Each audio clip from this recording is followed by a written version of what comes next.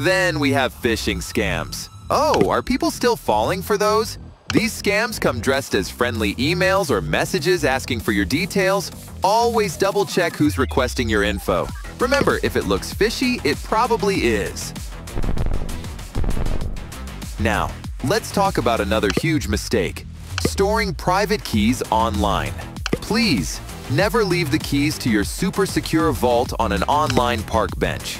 Private keys should be offline, safeguarded from the eyes of cyber criminals. A hardware wallet or a secure offline method will keep those keys way safer. Never, ever share your private keys or seed phrases.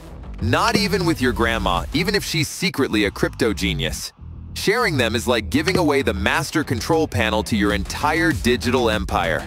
Your private keys are the most valuable part of your crypto, so guard them with all your electronic might.